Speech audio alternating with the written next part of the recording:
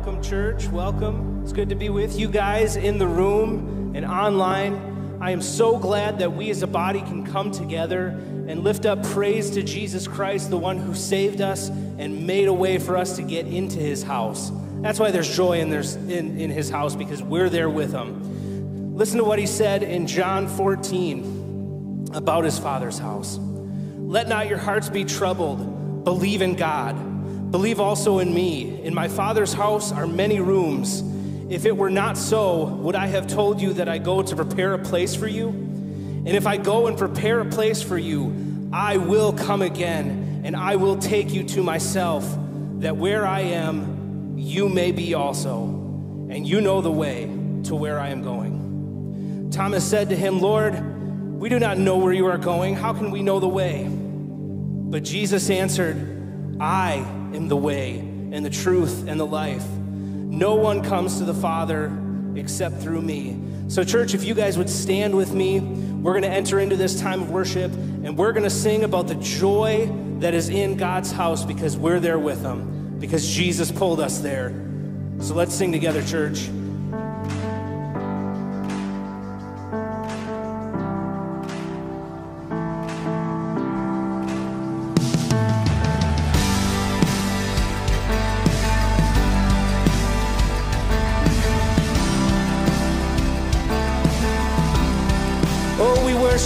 We worship the God who was. We worship the God who is. We worship the God who evermore will be. He opened the prison doors. He parted the raging seas. My God, he holds the victory. Come on, let's sing this out. There's joy in the house of the Lord. There's joy in the house of the Lord today. We won't be quiet. We shout out your praise. There's joy in the house of the Lord. Our God is surely in this place. We won't be quiet. We shout out your praise. We shout out your praise. Oh, come on, let's sing to the God who heals. We sing to a God who heals. We sing to the God who saves. We sing to the God who always makes a way. Come on, sing. And he hung up on that cross. Then he rose up from that grave. And my God still rolling stones away. There's joy in the house of the Lord. There's joy in the house of the Lord today. And we won't be quiet. We shout out your praise. There's joy in the house of the Lord. Our God is surely in this place. We won't be quiet. We shout out your praise. Oh, we were lost without him. Let's sing. And we were the beggars, but now we're royalty. And we were the prisoners, but now we're running free. We are forgiven, accepted, redeemed by his grace. Let the house of the Lord sing praise. Come on, let's sing that out. Cause we were the beggars, but now we're royalty. And we were the prisoners, but now we're running free. We are forgiven, accepted, redeemed by his grace. Let the house of the Lord sing praise. Come on, let's sing this out, church. There's joy in the house of the Lord. There's joy in the house of the Lord today. And we won't be quiet. We shout. Come on, church, let's sing. There's joy in the house of the Lord. And our God is surely in this place. And we won't be quiet. Yeah, we shout out your praise. There is joy in this house today. Yeah, we shout out your praise. There is joy in God's house today. We won't be quiet. Yeah, we shout out your praise. Oh, we shout out your praise.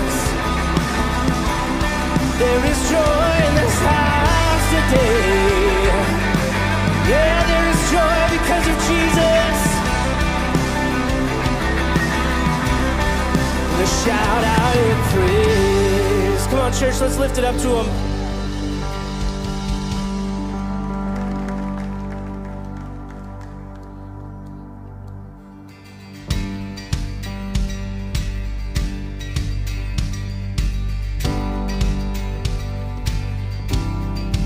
Come on, church, we're gonna sing this out. This is our testimony from death to life. Come on, let's sing.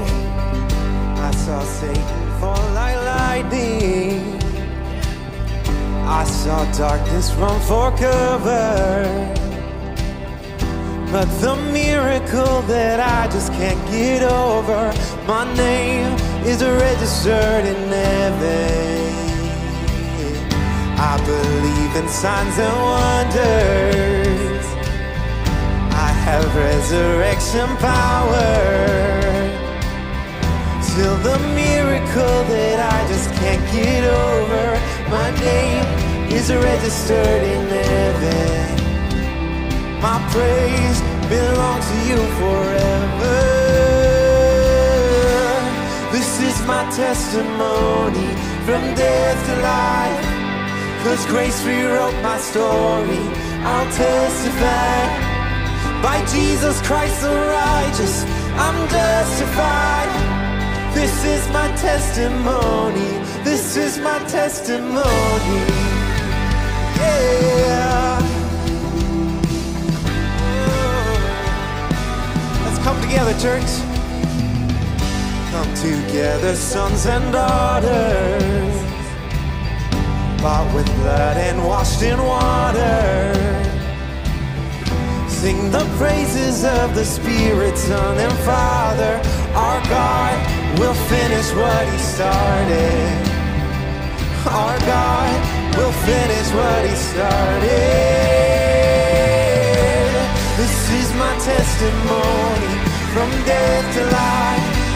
'Cause grace rewrote my story, I'll testify. By Jesus Christ the righteous, I'm justified. This is my testimony, this is my testimony. Yeah. Oh, I'm alive. Let's declare this morning. If I'm not dead, you're not done. Greater things are still to come. Oh, I believe. If I'm not dead, you're not done. Greater things are still to come. Oh, I believe. If I'm not dead, you're not done. Yeah. Greater things are still to come. Oh, I believe. If I'm not dead, you're not done. Greater things still to come. Oh, I believe.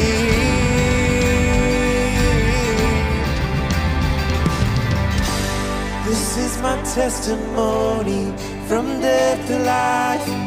'Cause grace rewrote my story, I'll testify. By Jesus Christ the righteous, I'm justified.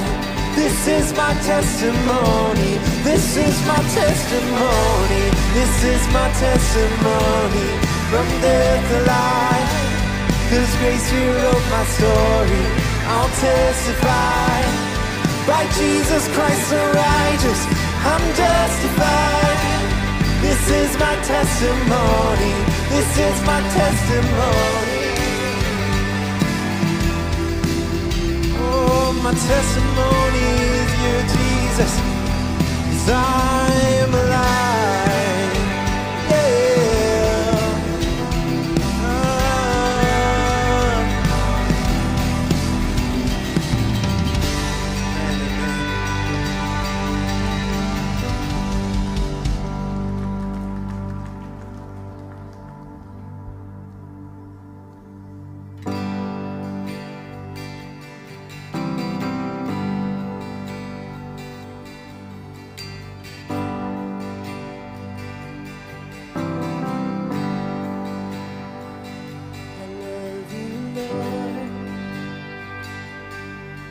Oh, your mercy never fails me. All my days I've been held in your hands. From the moment that I wake until I lay my head, I will sing of the goodness of God. Come on, church. All my life you have been faithful. All my life you have been so, so good. With every breath that I am able, I will sing of the goodness of God. I love your voice. You have led me through the fire in darkest night. You were close like no other. I've known you as a father. I've known you as a friend. And I have lived in the goodness of God.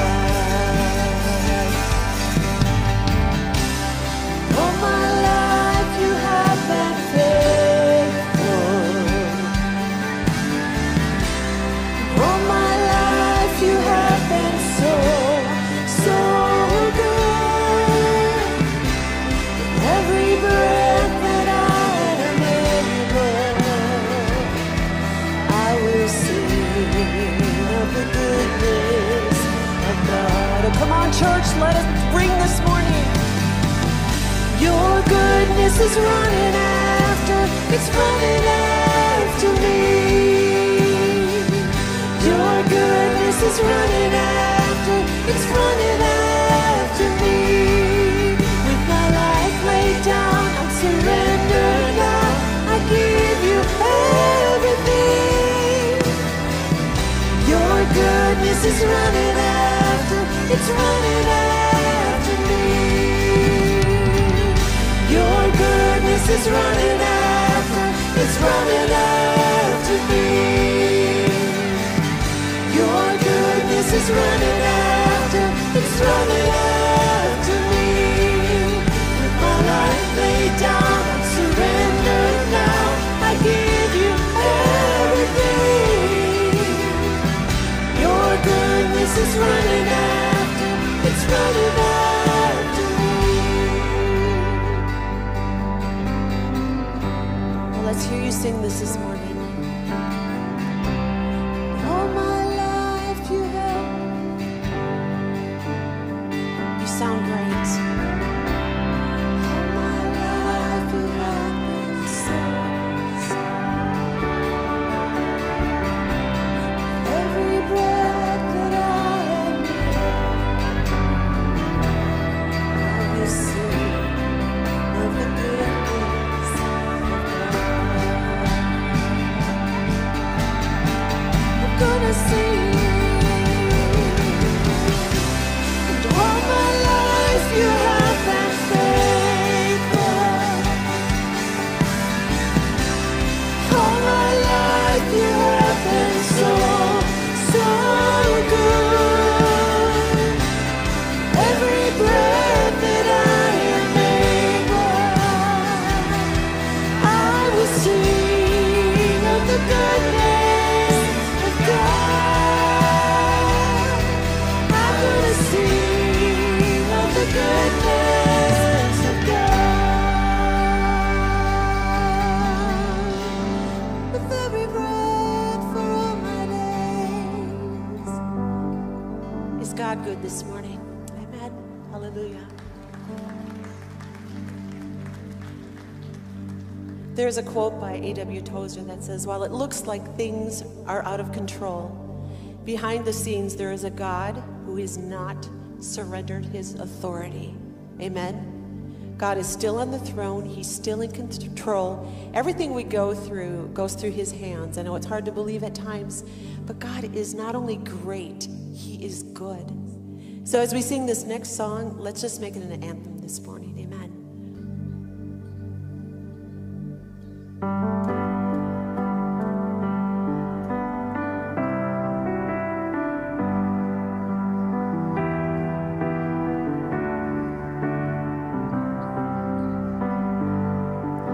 Let the King of my heart be the mountain where I run, the fountain I drink from. Oh, he is my song. Let the King of my heart be the shadow where I hide, the ransom for my life. Oh, he is my song. You are good, you're good. Oh, you are good, you're good. Oh, you are good, you're good. Oh, you are good, you're good. Oh, and let the King of my heart be the wind inside my sails, the anchor in the waves. Oh, he is my song. And let the King of my heart be the fire inside my veins, the echo of my days. Oh, he is my song. I'll sing it again. Let the King of my heart be the wind inside my sails, the anchor in the waves. Oh, he is my song. Let the King of my heart be the fire inside my veins, the echo of my days.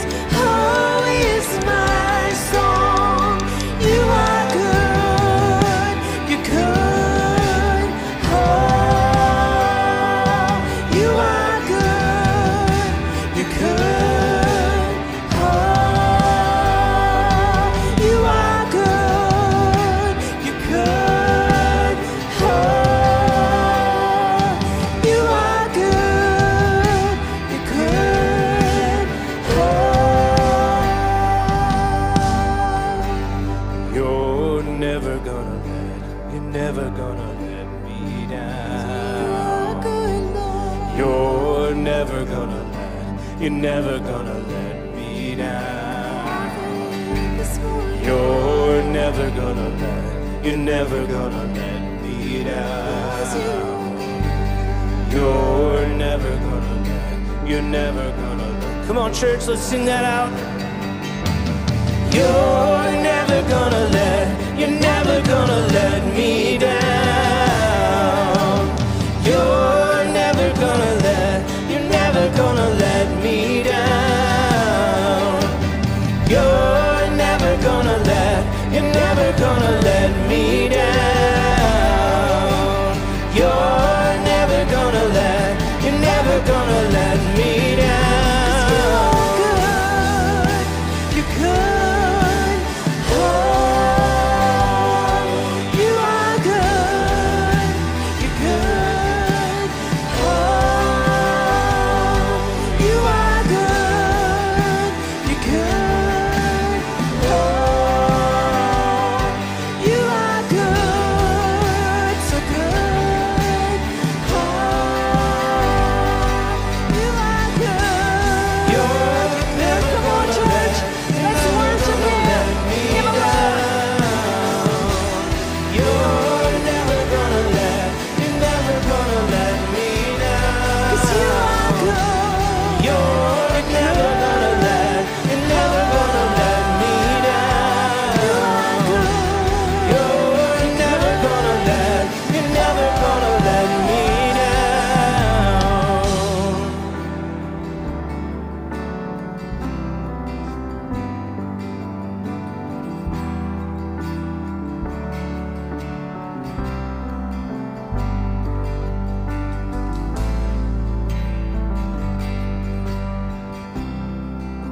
Let's sing this. When the night is holding on to me, God is holding on. And when the night is holding on to me, God is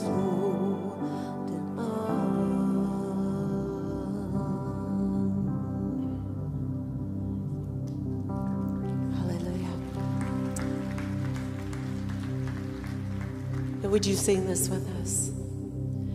Be thou my vision, O Lord of my heart, not be all else to me, save that thou art. Thou my best thought, by day or by night, waking or sleeping, thy presence my light. Still be my vision, O ruler of all. And Father God, you are the true God, the one and only God, the God we serve, the God who does not leave his throne, the God who has everything in control, the God that gives peace, the God that gives joy. God, you are our everything. No matter what we're going through today, God, we hold on to you. You are the author and the finisher of our faith. We look not to the right, we look not to the left. We keep our eyes focused and stayed on you. You are our vision. Not only this morning, but throughout the rest of this day, the rest of this week, the rest of the years that we are here on this earth. God, we love you. We adore you. You are so worthy to be praised this morning. We pray that the word that is given this morning by Pastor Stephen would not fall on deaf ears. God, that we would be receptive of it. God, that we would hide it in our hearts. In Jesus' name, and everybody said, amen. You may be seated. Good morning, church. How's everybody doing? Hey, buddy. Yeah, if you don't know me, my name's Tom Potter, or the kids and some people call me Teapot. I like it. It's awesome. But yeah, I am the Children's Ministry Director. I am also the leader in Student Ministries. So it's been an amazing week. And before Stephen gets and preaches an amazing message to us, I just want to kind of recap our week for you and just kind of walk through some things. The first song we sang, that there is joy in the house of the Lord and we shall not be quiet. So that is why I'm up here, to be loud and praise God with all that he's been doing.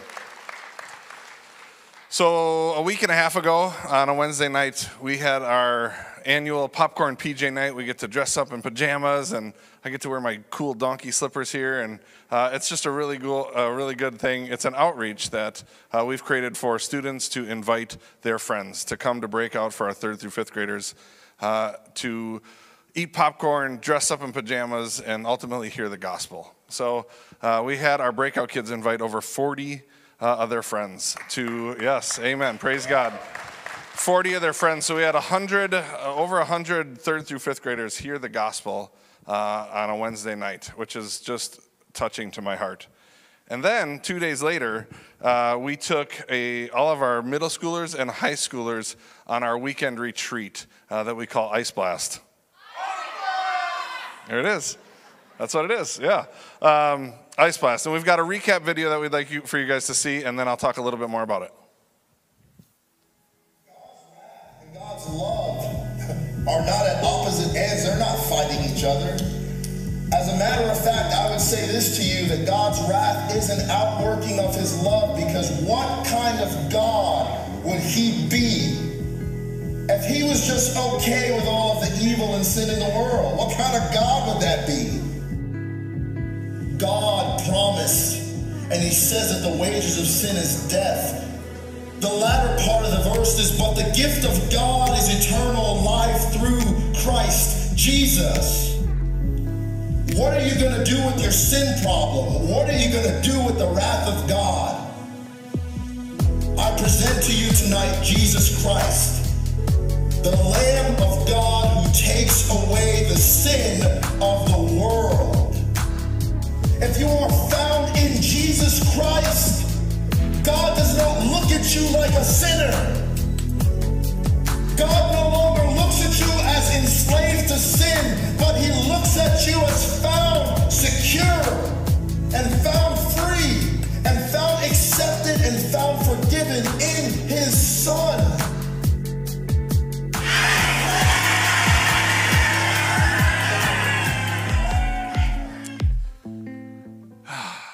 Yeah. Praise God that we had over 100 students attend Ice Blast this year, which is one of our biggest years ever. Yeah. And that's the message that they heard, that there's no condemnation in Christ, and they are free from their sins. And you guys, Saturday night when the gospel was shared, there wasn't a student in that room that really didn't respond. Either there were students giving their lives to Christ for the first time, students rededicating their lives to Christ, or just flat out worshiping our Savior. And I went to the back of the room and I just kind of like looked over it, and I was so grateful that God has called me to such a ministry where kids can be filled with hope and love and just understand their love in Christ and how He is their Redeemer. And it's like, just watching this video and just watching the commitments that were made and watching the life-changing things happen was so beautiful to be a part of. So that's awesome, right? And then we come back and we're like, hey, let's do something really cool. And we know that it's No Regrets Men's Week, which is really awesome because we had over 200 men here just yesterday growing in their faith. Yeah, praise God to that. Had a bunch of our high school students come too, just the boys, just the men coming here to grow in their faith with God. And then we're like, hey, maintenance team, by the way, yeah, we want to do a baptism on Wednesday night. So our maintenance team was like, sure, what? Yeah, we got nothing else going, but they got a lot going, right? So Wednesday, you guys, we got to baptize 20 students and 1 leader. We got to be a part of that baptism and watching students dedicate their lives to God and saying, like, this is what I claim, and to be washed. And their sins, like a symbolization of their sins dying and being raised to life in Christ, and to see the tears that were shed and the love that was had and just this commitment made to God. You guys, this is an amazing church that we get to be a part of, and this is an amazing work. This is an amazing work that God is doing within our church, and all the praise, all the glory, everything goes to Him, and I'm just so grateful to be a part of it. So I wouldn't be doing my due diligence if I didn't ask something of you guys in the midst of all this. I've got a couple things. Please, pray. Pray for our students. Pray for our volunteers. Pray for these students that committed their lives to Christ. Pray for the ones that rededicated, and pray for the ones that just are flat out worshiping Him, because Satan doesn't like it. And Satan is active, and he wants to thwart it. He wants to destroy it. And we need your prayer. We need your prayer of protection and covering over these students. But the good news is Jesus lives. So that's awesome. We have nothing to be afraid of, but we will take the prayer. The other thing, these ministries can't just happen with 2 or 3 people. We've got more and more kids coming each and every Sunday to our Sunday ministry. We've got more kids coming on Wednesday. Like all those 40 students that our breakout kids invited, yeah, we invited them to come back, so that means we're going to need more small group leaders. We probably should have thought that through first, but whatever. The Holy Spirit's working, and God will provide for us that too. So I just want to challenge you, like if your heart tugs at this and you want to be a part of a ministry that can pour back into the youth of our church and the kids of our church, we need your help. We need small group leaders, teachers, you name it. We're willing to come alongside you. And I'll be honest, not that I like to talk about what we gain out of serving. When you start to pour into the life of a kid and you start to teach them about Jesus, God's just got this gentleness about him that comes down and says, hey, all those things, yeah, they apply to you too. And it touches your heart in a certain way as well. So if you have questions and you want to serve and you want to get involved with us, we're going to be out at the link. I would love for you to come and visit us and get as many people as we can to surround these children, surround our students, and teach them about the love of God. The other thing that really helps us do this is your giving. So I'm going to pray in just a moment for our giving, and there's different ways that you guys can give online, but you give already. And because of your giving, we get to do ministries like this.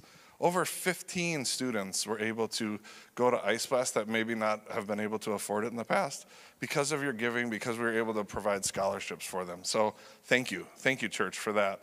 And I just pray that you would continue to give in really awesome ways, because this is the ministry we get to do, and this is the praise that we get to shout out to God. So I'm just going to pray for our offering.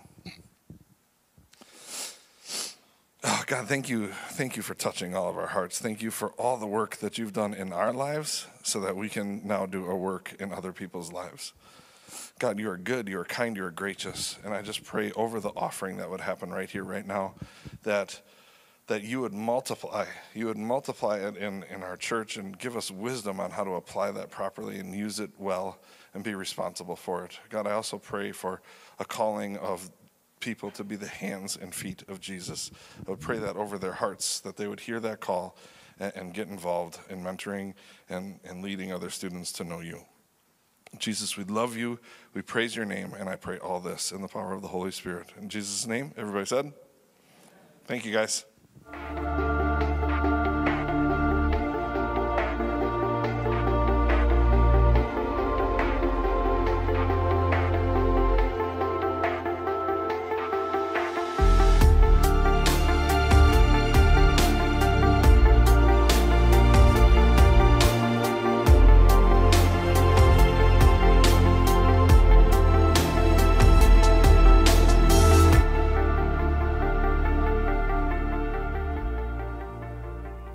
Well, good morning. It's so exciting to hear things like Tom just shared, isn't it? To hear what God is doing in and among our student ministries. And I was just reminded as he was talking about the power of the invitation. And so this past week, I was getting ready to preach, so I got my hair cut. And as I was sitting there, yeah. And as I was getting my hair cut, the woman that cuts my hair, we have an opportunity to talk, and she knows that I work here. And she said, hey, my daughter came to Breakout last week. I said, really? She goes, yeah, one of her buddies from school invited her to Punky Brewster night. And they were dressed in pajamas and some of the stuff that Tom talked about. And it just reminded me that all it takes is an invitation to ask someone to come. And so I'm just so excited to see what God has been doing in our student ministries and our children's ministries. And want to encourage you, sometimes you just need to invite someone. And that might be all it takes. And so she's going to be regularly coming with us and hearing the message of Jesus and the love that he has for her. And so I'm just excited for that. Well, every Sunday morning around 6:30 a.m., probably before a lot of you are up, I get the privilege of driving to the office here, to the church building at 6:30. And every Sunday I pass by Crunch Fitness. And yeah, maybe you already know where this is going. And so, come middle of November, December, man, it's like ghost town at 6:30 in the morning at Crunch Fitness. Nobody's there. But then something happened. The first Sunday of the year was January 2nd, and I was on my way at 6:30 a.m. to get here for services, and the parking lot was packed. I mean, it was like full. And we're driving around the circle there, and they have the big windows, so you can see all the people work out, which is why I would never work out right there so somebody can see me. And like everybody's on the treadmill. The place is hopping. Well, the next week, the second Sunday of the month at 6:30 a.m., there wasn't quite as many cars. There was still some cars there, probably about half the amount. And then the following week, the number was even less. And this morning, 6:30 a.m., there's still some people there, but it's like the faithful few, Kind of tapered off. These New Year's resolutions, these habits people wanted to develop. And we're getting closer and closer, I think, each week to the number that was there in December before the beginning of the year. See, 1 month in, and a lot of people have already given up. They say that it takes 21 days to make a habit, and I don't know how accurate that is, but according to the Crunch Fitness poll that I took informally, I think that's probably true. Because here's the thing, habits take time, and habits require effort. They take time and they require effort.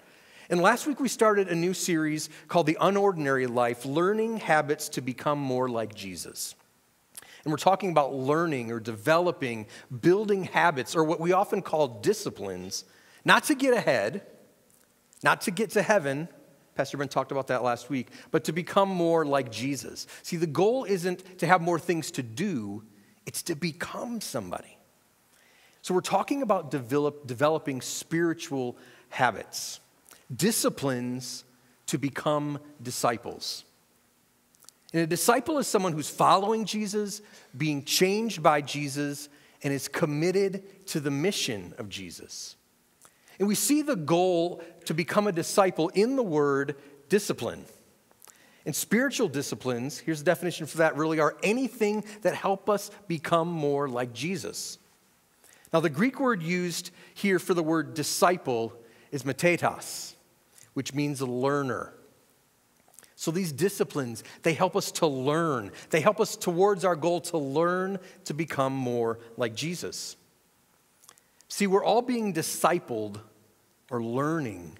We're all being discipled by something or someone. So choose wisely.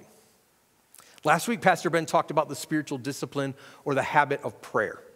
And today we're going to dive into the habit of scripture reading.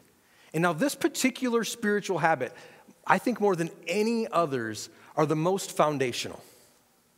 Yet they're often the most misunderstood, or if we're honest, neglected. Now we as a society are facing what some have called an epidemic of biblical illiteracy. Now, in an article written by Al Mohler, he gathered these statistics, and he found a Gallup poll that said that less than half of Americans can name all four Gospels, Matthew, Mark, Luke, John. That many adults can't identify more than one or two of Jesus' disciples. And according to Barna Research, 60% of Americans can't name 5 of the 10 commandments. George Barna went on to say, no wonder we're always breaking the 10 commandments. We don't even know what they are. You may be thinking, well, that's just the general public, right? Christians, I'm sure, did better. And you would be wrong. What they found was that Bible-believing, evangelical, self-proclaimed followers of Jesus, people who read their Bible, only did 1% better on this survey. These are startling facts. But you know what's even more startling is those polls, those surveys were taken over 20 years ago. Now, do we think the problem's gotten better or worse? Yeah, worse. See, now with more and more churches moving away from formal Bible studies, avenues of Bible teaching, adult Sunday school, I believe that followers of Jesus, learners, disciples of Jesus need to get serious about studying the Bible. I've been reading a book recently. I highly recommend it. It's called Women of the Word, and I highly recommend it for everybody. It's by a Bible teacher named Jen Wilkin. And in this book, Jen identifies and lays out some ways that we can study the Bible, but she tees it up by saying some of the ways that we interact with Scripture that maybe aren't always the most helpful, or maybe might confuse us. And here's some of them. I'm not going to go through all of them. But she says one of the ways that we interact with Scripture is often called, what she says, is called the Xanax approach. This is when we treat the Bible as something that can make us feel better. If you're feeling tired, Matthew 11:28 says that Jesus will give you rest.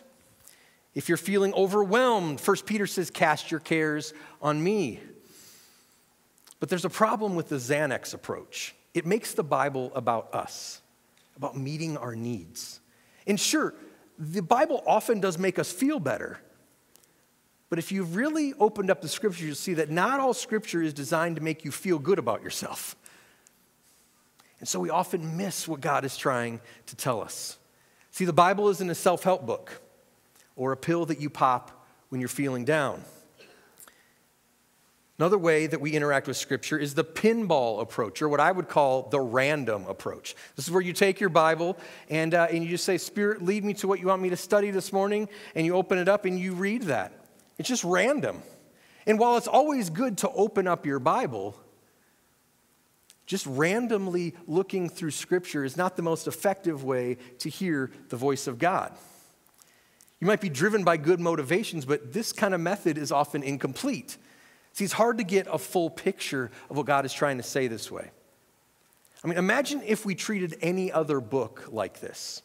And keep in mind, the Bible is a book, a collection of books, but it is a book. I mean, think back to when you were in high school, if you were in algebra class, and you came into your algebra class, and the teacher said, okay, open up your algebra textbook to page 75. I want you to look at paragraph 2. So you look at paragraph 2, you go through that for the day, look at the stuff that's on that part of the page. It's okay, thank you, close it, and you're done. Now the next day he comes in and says, okay, class, let's open up to page 7. Let's read the second sentence. Look at the second formula. Okay, class dismissed. And this just goes on day after day. This is what a lot of us, how we approach our quiet time, isn't it?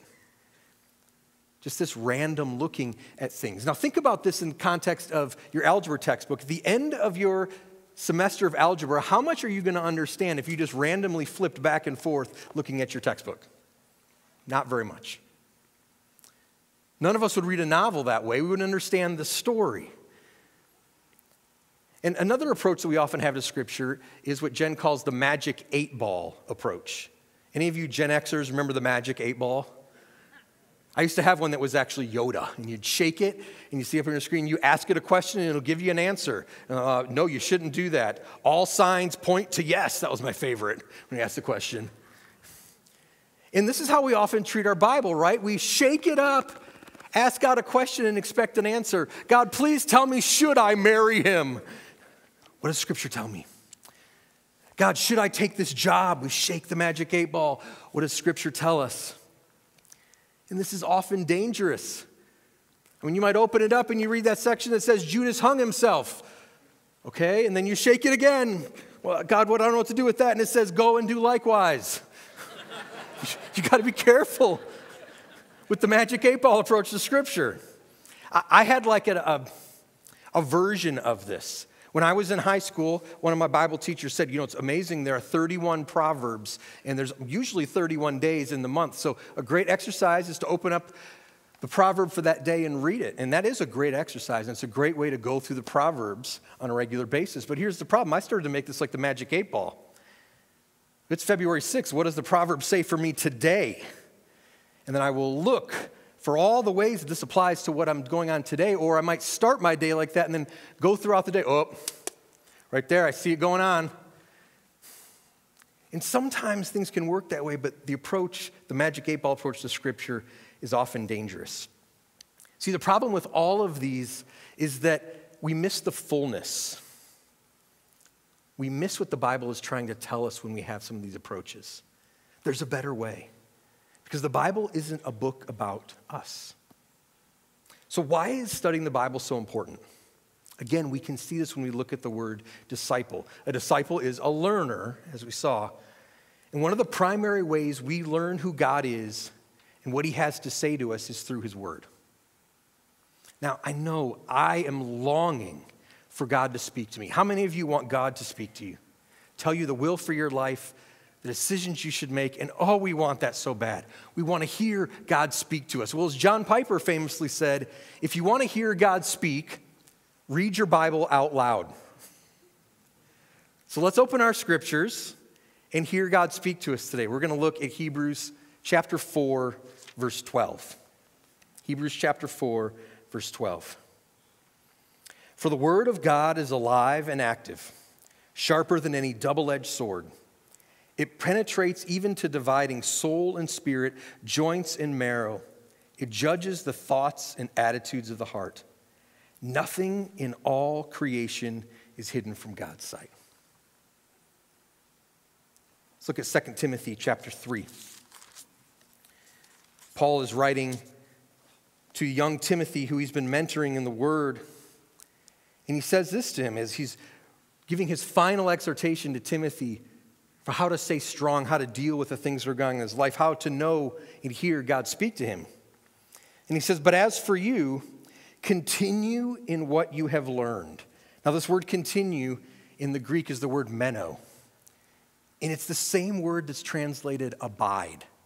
We use that word a lot. We're supposed to abide in God. We're supposed to abide in the Spirit, abide in his word. And Paul's saying, but as for you, abide, continue in what you have learned and been convinced of, because you know those from whom you learned it, and how from infancy, not as a baby, but as a child, you have known the Holy Scriptures, which are able to make you wise for salvation through faith in Christ Jesus. All Scripture is God-breathed and is useful for teaching, rebuking, correcting, and training in righteousness, so that the servant of God may be thoroughly equipped for every good work. Wiersbe says in his commentary about this, the Bible tells us what is right, what is not right, how to get right, and how to stay right. So why is studying the Scripture, if it's so important, why is it so hard for us? I think there are many reasons. The first, I think, is that it often isn't modeled to us. Not all of us grew up in homes where we studied the Bible. Some of us were blessed to be able to do that, but it wasn't modeled to us, and because of that, we don't know how.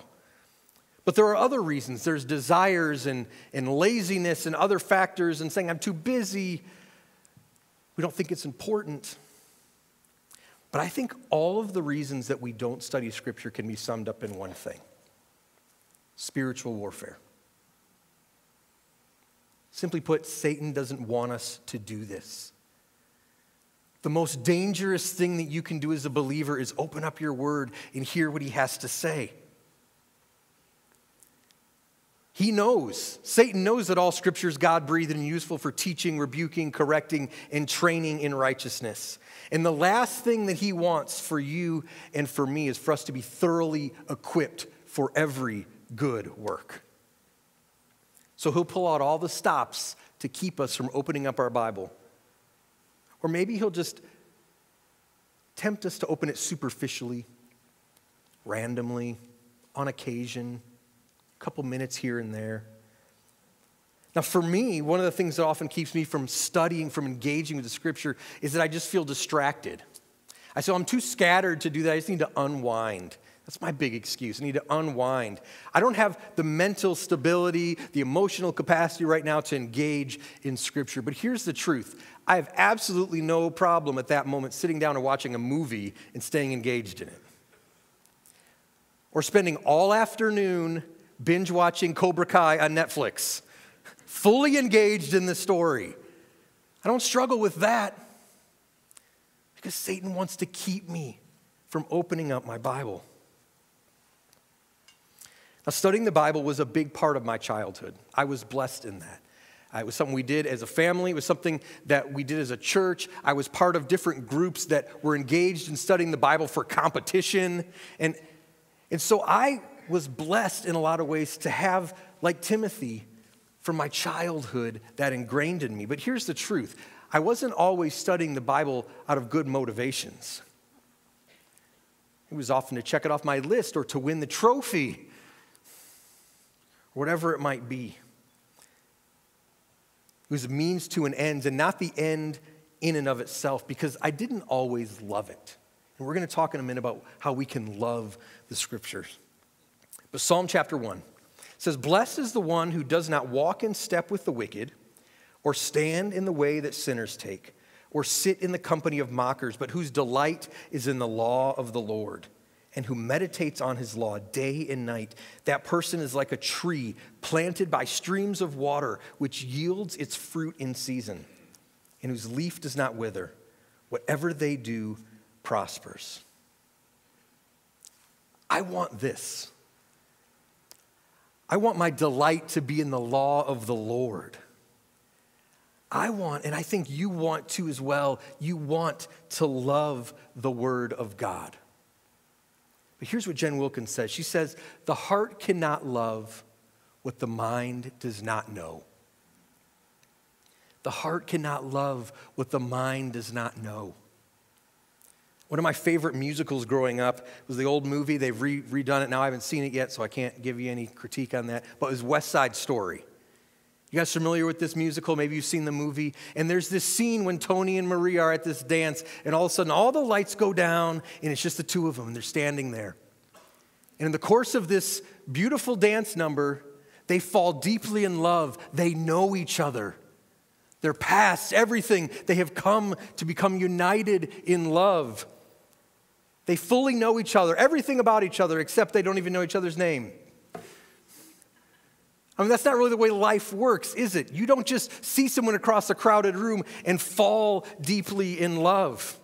Now, you can be attracted to, you can admire, you can be drawn to, you can be on your way to a relationship, but the heart cannot love what the mind does not know. And most of us, we so want to feel God's love, but we wonder why our relationship is stuck. It's because we're still in that dance room, in the gym, looking at each other. We're still in the infatuation phase because we don't really know God. Now, I'm not talking about being saved. I'm talking about knowing who God is. Because here's the truth. Many of us have been pursuing a relationship with Jesus without actually knowing Jesus. We've heard about him. We were drawn to him. But do we know him? We're often searching for a spiritual high that will get us through tough times. Maybe it's a moving worship service. Maybe you come here to be filled up every Sunday. You just want to connect with God because life has been so hard. And that's good. That's one of the amazing things that can happen to us in worship. Or maybe it's a conference or certain speaker you want to hear. Students, we just heard Tom share with us about this amazing experience they had at Ice Blast where so many of them met God. But students, you don't have to wait until the next Ice Blast to get to know Jesus. Every day, he's longing for us to get to know him more through his scripture. Men who are at no regrets yesterday. Are you on a mountaintop experience from that? That's so awesome. But you don't have to wait until the next men's regrets to grow closer to Christ. Jen Wilkins, again, said it so clear. She said, if you want to feel deeply about God, which all of us want to do that, right? If we want to feel deeply about God, we have to learn to think deeply about him. If we want to feel deeply about God, we have to learn to think deeply about him. Romans 12:2 says, do not be conformed to the pattern of this world, but be transformed by the renewing of your heart. That's not what it says. By the renewing of your mind.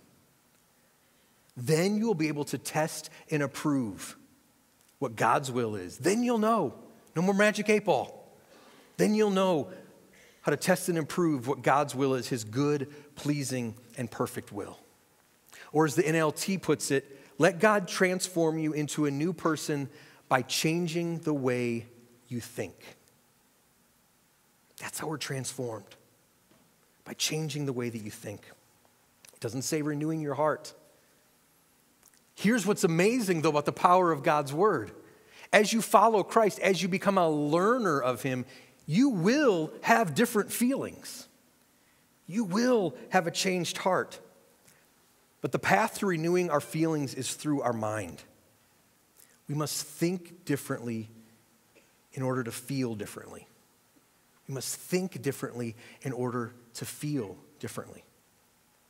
Matthew 22:37 says, love the Lord your God with all your heart, with all your soul, and with all your mind.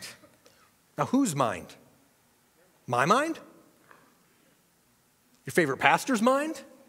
Pastor Joel, Pastor Ben's mind? Your favorite Bible teacher? No, your mind. We can't let somebody else do the work for us. But here's why Scripture is so important. God's word tells us who he is. It tells us who he is. And in light of who he is, we learn who we are and who we are to become. So how can we engage in study of the Scripture that isn't just about knowledge, but growing in our understanding of who God is and who we are to become? Now, we don't have time this morning to dive into how to study your Bible. This habit is unordinary because many of us, once again, we don't know how to do that. But this week at our midweek Bible study, our devotional time on Facebook and YouTube at noon, we're going to dive deep into what it means to study your Bible. We're going to go through some of the nuts and bolts of it, answer some questions that you might have. What kind of Bible should I use? What are some of these things and tools in my Bible? How can I go about studying Scripture? And we're going to be joined by my lovely wife, Angie, who happens to also write our discussion questions each week. And so I encourage you, if you don't go through those, to go through those each week. But Angie has built over a lifetime a deep well of love for the Scripture. And so she's going to walk us through what it looks like to study and engage with the Word. We're going to take a passage and we're going to go through it together. So that maybe this is something new for you, or maybe you just want to see another way someone else is engaged with the Scripture, an opportunity for you to do that. So that's going to be at noon on Facebook and YouTube. You can watch it later on if that doesn't work for you. If you have questions that you might have, you can submit those ahead of time. You can submit them in the chat. You can submit them after. But I do want to give you a few principles to help you consider making Bible study a regular part of your life, a habit. And the first one is to pray. Now, before you read, invite the Holy Spirit to renew your mind. See, I think that if every time I approach the word in this way and I spend time praying beforehand, being vulnerable and asking God to renew and transform my mind, he helps me to understand Scripture in a new way. And he will honor that. Now, I'm not promising that every time you just open up your Bible and pray that prayer, something magical is going to happen and you're going to walk away transformed in that moment. But you're now doing this in partnership with the Holy Spirit, and so amazing things can happen. So pray. The second thing you can do is plan. Now, the reality is most of us, if we don't make a plan for something, we likely won't do it. Those dedicated folks who showed up at 6:30 in the morning and are continuing to show up to 6:30 in the morning to work out, they didn't just show up there by accident. They had to make a plan. They planned to do that. They arranged their life in order to make time to make that workout happen. And so make a plan. Because if you wait to engage with the Scriptures until you have a crisis or a question or some kind of deep need, you're going to miss out. So pray, plan, and the third is to practice. And yes, I mean this both ways.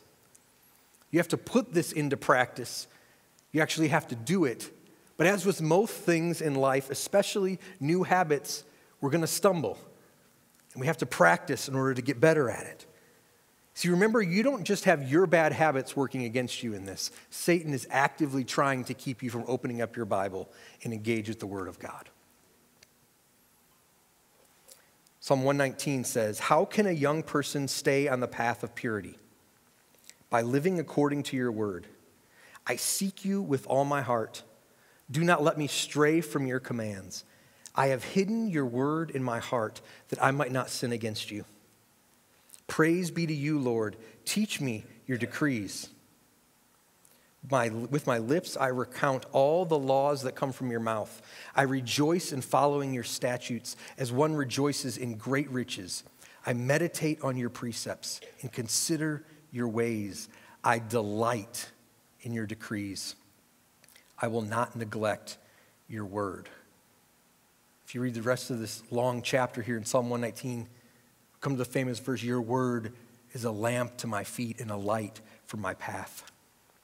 Now, not only is this a beautiful challenge, this passage of Scripture in 119, and a reminder of the power of God's word, but it provides for us the key to becoming more like Jesus as we read and study Scripture. And the key is in verse 11. We will hide the word in our hearts. Now, what does it mean to hide the word in your heart? When I was a kid, I was taught that meant you memorize Scripture. And there's truth to that. But it's more than just memorizing in some academic fashion Scripture. Hiding the word in your heart is the Greek word sapon, which means storing it up, to save it, to treasure it. See, we're building a savings account of Scripture. When my girls were little, we started a savings account for them. We put a little bit of money in there, and then as we've seen throughout the years, we add to that deposit to it, and over the years, it grows, right? We get compound interest and all these things that all you business folks know so much about. But we often approach Scripture like a debit card instead of a savings account. Got to open up the Bible to get this little fix so I can get through my day. We just hope that at the end of the day or at the end of our life that our balances are equal, right? That we haven't overdrawn. We're supposed to engage with Scripture more like a savings account and not like a debit card. So start with something. See, the spiritual habit of hiding the word in your heart, meditating on it, is like a savings account. We don't just put in and take out as we need, but we're building interest here. This is what it means to meditate on the word. Now, meditation might sound like a scary word for you. You might have actually been under the impression that meditation is something bad, that we're not supposed to do that. And meditation isn't sitting in some kind of yoga pose with your hands a certain way or humming. Meditation is a lot like making tea. Now, we can have the water and we put the water into the cup. Maybe. Didn't take the top off. That's the key to start. But meditating on the word is like making tea. If I put the tea bag in here, I've got delicious tea now, don't I? Just drink this, it's going to be amazing. No, I'm not going to drink this because it's going to taste nasty. Because there's no way that this tea bag has any chance to permeate this water yet. I need to let it brew. I need to let the word hidden in my heart brew. Donald Whitney, in his book, Spiritual Disciplines for the Spiritual Life, said it this way. He said that meditation on Scripture is letting the Bible brew in your brain. That's what we need to do. This is what it means to hide the word in our heart, to let the Bible brew in our brain. We want to be steeped in it. Not a life with just a little bit of flavor, but a life fully brewed in the Word of God. James gives us a practical example of what this looks like in James chapter 1. He says, anyone who listens to the word but does not do what it said is like someone who looks at his face in the mirror and after looking at himself goes away and immediately forgets what he looks like. But whoever looks intently into the perfect law that gives freedom and continues, there's that word again, meno, who abides, whoever continues doing it, not forgetting what they have heard, but doing it, they will be blessed in what they do.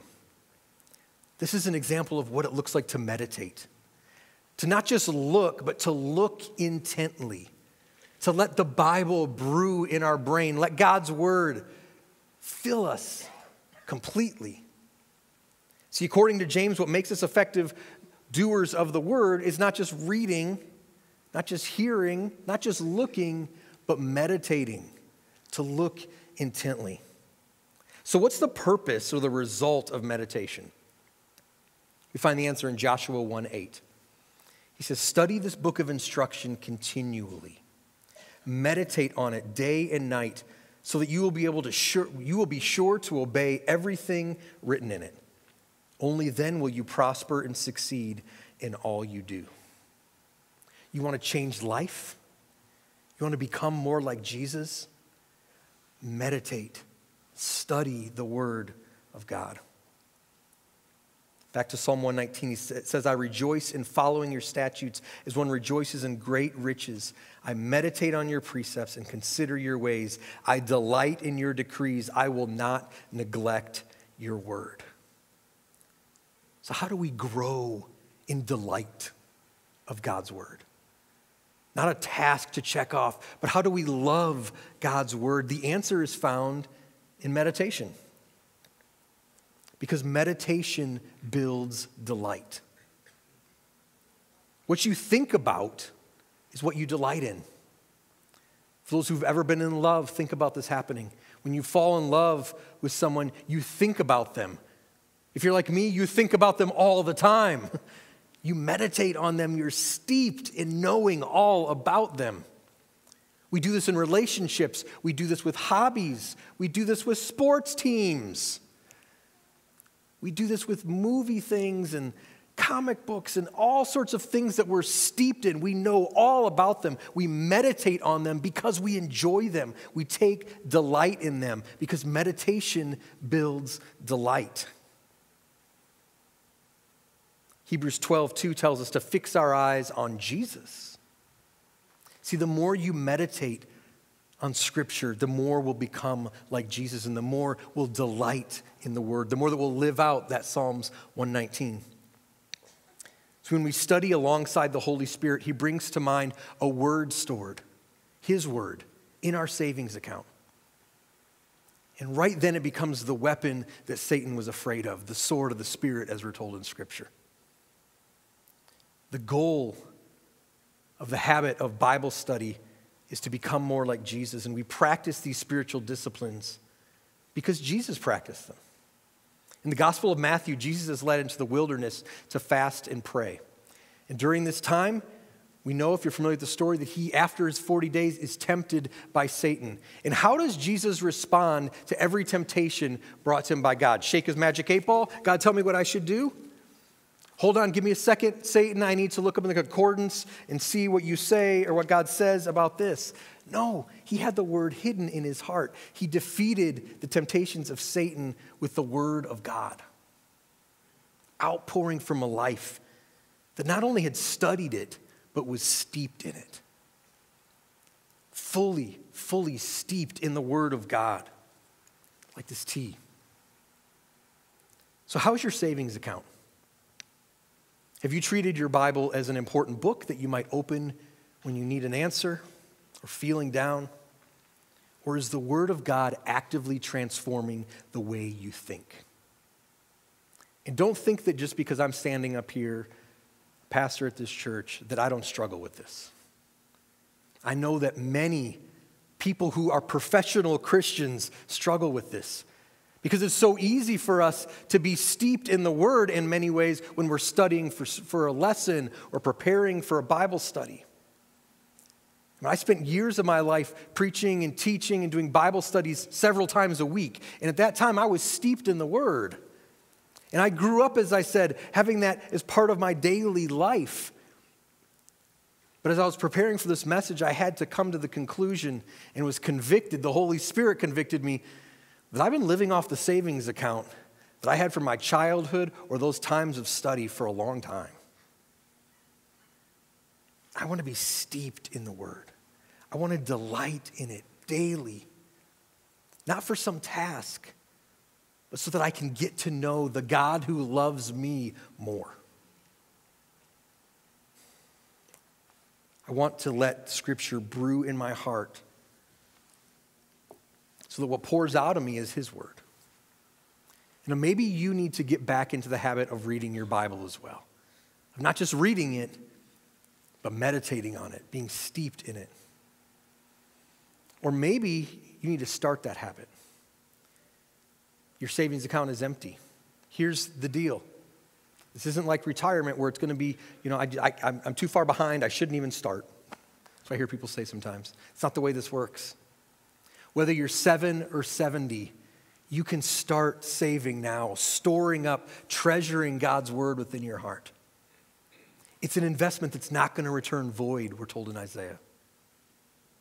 If you want to feel deeply about God, you don't need to put on some worship music. You don't need to find the next book that's going to help you or talk to a friend. Those are all great things. But if you want to feel deeply about God, you need to learn to think deeply about Him. To let God's Word permeate your heart. A Welsh pastor named Jeffrey Thomas wrote this in a book called Reading the Bible. He said, "Let the Word break over your heart and mind again and again and again as the years go by. And imperceptibly, there will come great changes in your attitude and outlook in your conduct. You will probably be the last to recognize these. Often you will feel very, very small because increasingly the God of the Bible will become to you so wonderfully great. So go on reading it until you can read no longer, and then you will not need the Bible anymore. Because when your eyes close for the last time in death, you'll never again read the Word of God in Scripture, but you will open them to the Word of God in the flesh. That same Jesus of the Bible whom you've known for so long, standing before you to take you forever to His eternal home. I want to be steeped in the Word. I want to know God. If you want to feel deeply about God, you need to learn to think deeply about Him. Let's pray together. God, this could be just an academic thing for many of us. To open up our Bible and check it off a list. Spend a quiet time each morning, which is a great thing, God, but neglect to actually get to know you, to settle for just an infatuation with you when you want us to know you. God, I pray that for each and every one of us that we would be convicted by your word to open your word, to hear the direction you have for our lives, to see, Lord, who you are. And because of who you are, we can see who you've called us to become. God, may this grow within our hearts so when people look at this body of believers, that they would see people who are steeped in the Word of God. May I be steeped in the Word of God. May it be an outpouring of your words that give me life. In the name of Jesus we pray. And the church together said, Amen. Before we leave, I want to remind you of a couple things. First off, don't forget about that midweek Bible study. If you have questions that you want to submit ahead of time, you can email them to us. You can find my email address on our website. You could call in, that's fine, or you can do that on that day in the chat or later on. But I encourage you, if you want to know how to study your Bible, let's dig in with my wife, Angie, as she walks us through that. And I'll also remind you that we're talking about these spiritual habits, these disciplines, for a reason. To prepare us for a season of Lent. Last year, if you remember, we did a whole series on Lent, and we kicked that off with Ash Wednesday. And this year, again, we're going to have an Ash Wednesday service. And so I encourage you to be thinking about preparing for that. It's the first Wednesday of the month at 6:45 in this room. And we're building these habits so that we can be ready, so that we can, as we get into that time of Lent, that we're not thinking about it then, but we're thinking about it ahead of time in preparation for that. So I encourage you to make plans to be here for our Ash Wednesday service as well. If you have prayer needs, if you want to talk more about what it means to know God, there's going to be pastors and elders, and we'll be up here right after our service. And don't forget to stop by the link if you want to sign up or learn more about how to volunteer in our children's ministry. May the Lord bless you and keep you guys. Have a great week.